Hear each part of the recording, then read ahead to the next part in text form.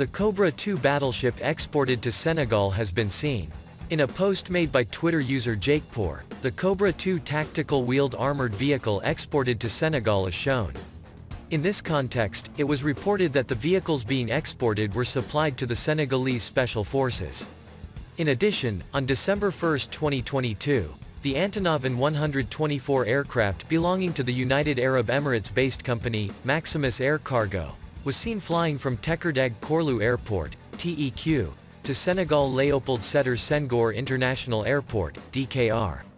Delivery of the KNT-76 sniper rifle to the Senegalese Armed Forces. The KNT-76 troop-type sniper rifle, developed by engineers of the chemical and machinery industry company, MKEK, with domestic and national means, entered the inventory of the Senegalese Armed Forces. A large number of KNT-76 sniper rifles were seen at the handover ceremony held in Senegal.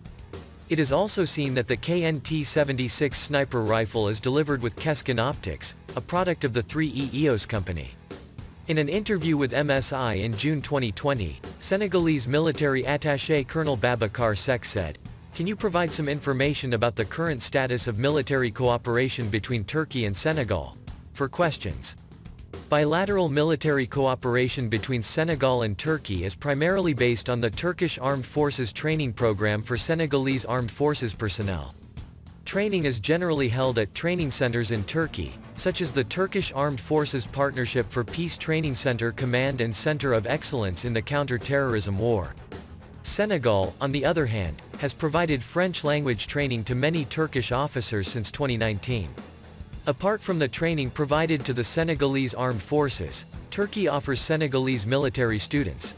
It also provides a wide range of training at the ground, air and naval war schools, Gendarmerie General Command, Coast Guard Command, and the University of Health Sciences.